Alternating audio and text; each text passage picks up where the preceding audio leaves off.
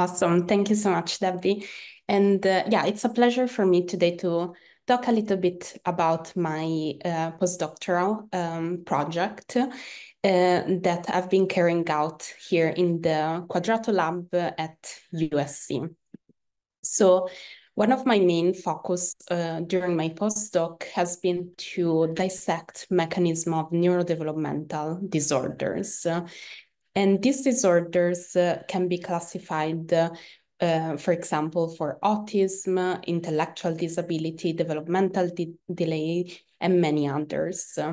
And one of the characteristics of these disorders is that they're highly heterogeneous in terms of their severity across patients.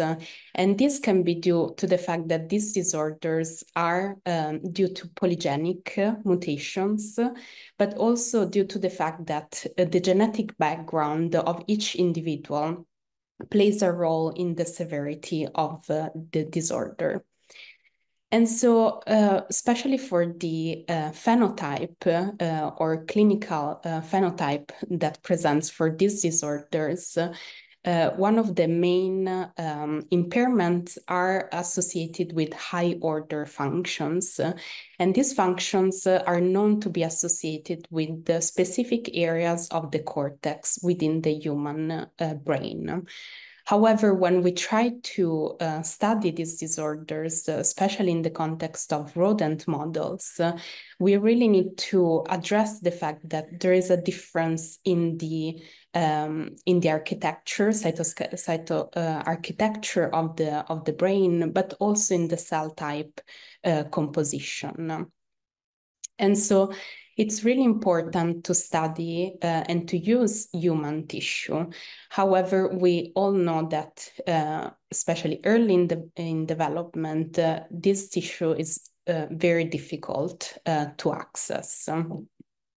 And so this leads to a need for a human-specific model. And so what we are now able to do in the lab is to actually derive induced pluripotent stem cells from, for example, ASD patients and healthy donors from skin or blood samples. And then following specific protocols, we can actually pattern these stem cells to adopt a cortical or a brain-like fate. And so what we can generate are these 3D cultures that are called organoids. So in my case, I've been focusing on using brain organoids. And I've been using these models specifically to look at one of the top autism-associated genes, which is SYNGAP1. And the clinical presentation, as I mentioned before, it's quite diverse. So it has been associated with intellectual disabilities, epilepsy, autism, and many other clinical phenotypes.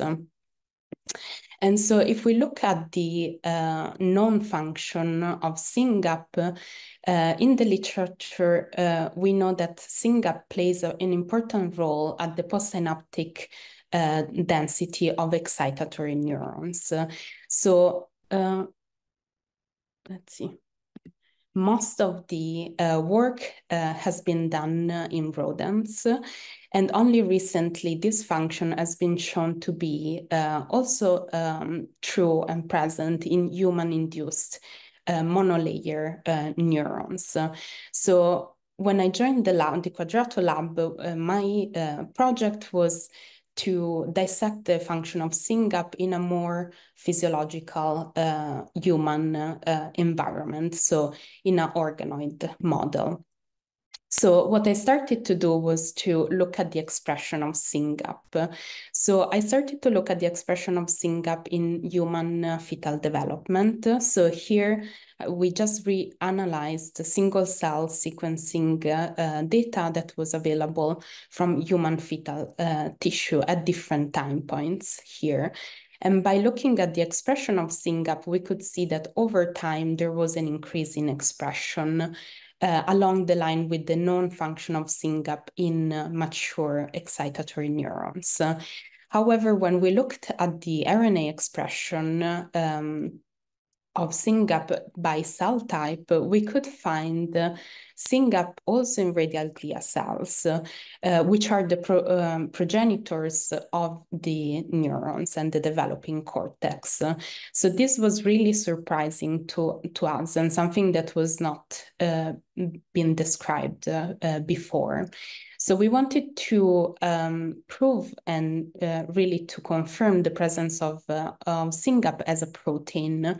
So what we did was to grow 2-month-old cortical organoids. And here what you can see are SOX2 positive progenitors in green that are forming these ventricle-like structures. So these progenitors, after proliferating, they will migrate out of the ventricle and they will populate the outside area and generate, they will become neurons. So when we stained for SYNGAP1, we did indeed find the expression of SYNGAP in the neuronal component. But what was really surprising was also to find SYNGAP within the ventricle, so within that progenitor area. And so we performed mass spectrometry at day 7 of organoids when we have a homogeneous population of these progenitors. And we confirmed the presence of the peptides for SYNGAP, but also we could find among the interactors the presence of TJP1 that is here in the immunons. We confirmed and saw the presence of this tight junction protein that is really important to maintain the integrity of these ventricles. And so to start dissecting the role of SYNGAP in human radial glia cells, we performed at first a bulk RNA sequencing of day 7 organoids derived from a patient carrying a PQ503X mutation that give rise to haploinsufficiency for the SYNGAP protein. And we compared it to a control that is derived from the same patient line, but we CRISPR corrected specifically that mutation. And so the differentially expressed terms were all related to cell motility, locomotion, and migration. And when we looked at the interactors of SYNGAP within the same day 7 progenitor organoids, we could find that most of the proteins that are interacting with SYNGAP have a specific function in actin and also cytoskeleton, suggesting that SYNGAP at these early stages might regulate cytoskeletal remodeling. And cytoskeletal remodeling in radial glia cells is really important in the context of the developing cortex. So here you see a schematic of radial glia cells where these cells extend 2 different processes. One apical process towards the lumen of the ventricle, where tight junctions such as tight junction protein 1 or TJP1 protein are really important to maintain the integrity of the ventricular wall. On the other side, instead, these radial glia cells extend an apical, a basal domain and cytoskeletal process that is really important for the neurons, once they are generated, to migrate to the proper layer of the cortex. And so to start modeling these very early stages of radial glia organization and formation of the ventricle, we collaborated with Randy Ashton, who developed a 2.5D assay where we have radial glia cells that over time will start organizing and forming a single ventricle, also called single rosettes. And so we compared the corrected, patient-corrected line and the patient line in their ability to generate these single ventricles or rosettes. And what we could see was that in the patient one, there was a clear disruption of the radial organization of these cells around the ventricle. And when we looked at their ability to form actually rosettes, the patient line was almost not able to generate single rosettes. And so we performed the same experiment with different other lines. So here you see a O323-1. It's a healthy control iPSC line.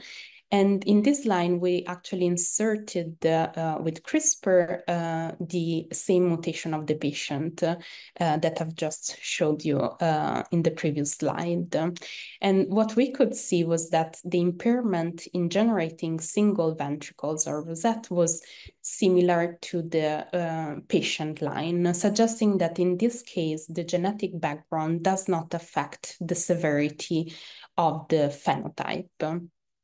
And finally, what we did was also to target a specific domain of the protein, the RAS-GAP domain, and rendering it non-functional. And so when we did that, what we saw was that most of the progenitors were not able to form single rosettes.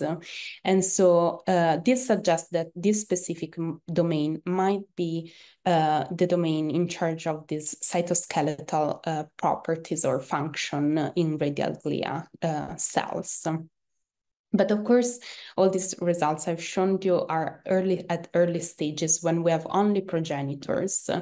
So what we wanted to do was to leverage the cortical organoid model to look at the generation of neurons. So here you see a 2-month-old cortical organoid, where we have here again the very dense and concentrated progenitor area, and then the neurons that are just positioning outside of this area. And so when we generated the 2-month-old organoids from the patient line, what we could see was the presence of neurons here in green and also in red already within the progenitor zone, something that we have never seen in the control organoids. And when we looked at the division mode of these progenitors laying around the ventricle, what we could see was that in the patient organoids, these cells were undergoing more differentiative divisions, meaning they were generating more neurons upon division. And this suggests that SYNGAP haploinsufficiency impairs the developmental trajectory of human radial glia cells. And to confirm and look at this even more in detail, we performed single cell sequencing at 2 months. And here we have all the different class of cells that we find in these organoids. And we focused our attention on apical radial glia cells. And when we compare these apical radial glia cells between the corrected organoids and the patient organoids, what we could see was that the apical radial glia in patients had downregulated terms related to mitotic divisions. Whereas in the upregulated terms in the patient, we could see clear terms of synapse and neuron development, even though these are still radial glia cells, really confirming that there is an impairment in the developmental trajectories of these radial glia cells. And so finally, we also kept these organoids in culture for longer at 4 months. And so what we could see was that in 4-month-old, different types of neurons had an increased markers for maturation markers. And this was also confirmed by calcium imaging and electrophysiology, where we could see that there was actually an increase in activity in the patient and also in the control with the patient mutation. And so all of this was done, and this novel function of SYNGAP was found and characterized in cortical organoids.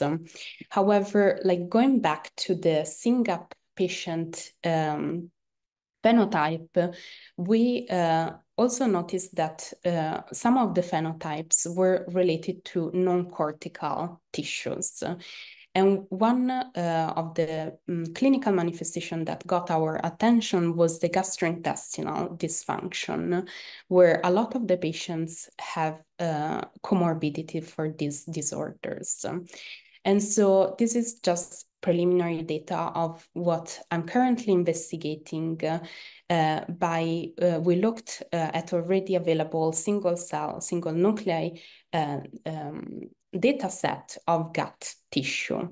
And at first, what I did was to look at the expression of here are the 102 top autism-associated genes in the gut tissue. And what we could see was that SYNGAP here was specifically enriched in some population of enteric neurons. And so I adopted a protocol that was already published for generating enteric neurons. And here we can generate vagal neural crest cells, and later these cells are maturing into enteric neurons already within 25 days of differentiation. And so I generated enteric neurons from the control and the SYNGAP patient line. And what I could see already from qPCR data was an increase and upregulation of genes, maturation genes within the patient enteric neurons. And when we looked at the functionality of these cells, we could see that in this case also there was an increase in activity for the SYNGAP patient enteric neurons, suggesting that also outside of the cortex, but in the enteric neurons, SYNGAP haploinsufficiency seems to affect enteric neural crest differentiation and maturation. And so currently, what I'm doing in the lab is to generate a more physiological model where we generate intestinal organoids and enteric neurons.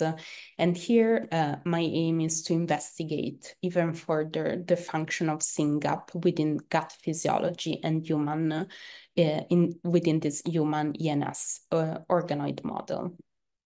And so with this, I just want to conclude, and hopefully I've shown you how we were able to describe then a known function for SYNGAP in regulating human cortical neurogenesis. And this work really reframes our understanding that well-known synaptic proteins are actually expressed and might have a specific function at early stages of development. And this is true not only for SYNGAP, but for many other top autism-associated genes. And with this, I want to thank all the lab, especially my mentor, Georgia, and all the agency funding, and thank you for listening. I'm happy to take any questions.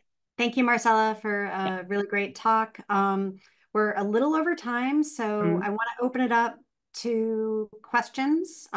If you would like to throw a question in the chat real quick, we can take 1 or 2 questions max.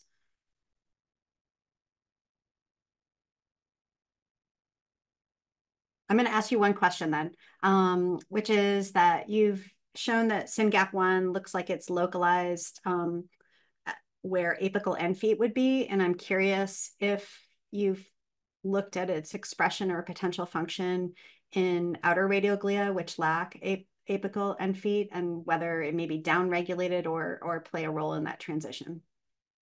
Yeah, we haven't looked specifically at that. I mean, in sections of the organoids, in organoids, we don't have, at least in ours, so much outer radial glia. So we couldn't see, at least at the protein level, high expression of SYNGAP. So for sure, yeah, as you mentioned, not localized within the apical within one side. But one project in the lab is currently looking at lineage tracing. So we're looking how with SYNGAP haploinsufficiency, there is a disruption in a possible, branch of the outer radial glia population. But yeah, we still don't know. Okay, great, thank you. And I'm going to take one question from the Q&A. What do you think, and if you can answer briefly, it would be great. What do you think is happening at the cellular level to to explain the increased maturation phenotype that you see. Sorry, I don't see. Do you have a sense of what the mechanism, cellular mechanism is that's driving the enhanced precocious neuronal maturation? Yeah, so for the maturation, that is linked with the non-function of SYNGAP in the insertion of AMPA receptor within the postsynaptic density. What we think is happening is also due to this cytoskeletal property of SYNGAP, there is also a disorganization of the network. So it's not only at the postsynaptic level, but it's really a network that is not well organized because the neurons do not migrate properly to the proper layer. So it's both postsynaptic, but also at the organization of the structure of the layers.